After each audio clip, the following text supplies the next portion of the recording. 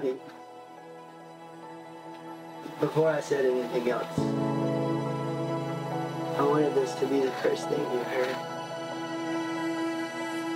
You're the sweetest person I have ever met, and the way you love me and other people is unmatched. You're funny and you're kind. You're silly and sweet. You're generous and you're real. I knew when we first started dating that I could be real with you. Mainly because you were real with me. Everything about you in your life reminds me of him. I'm so excited to marry you today and forever. Through the power of the Holy Spirit, I promise to choose you every day.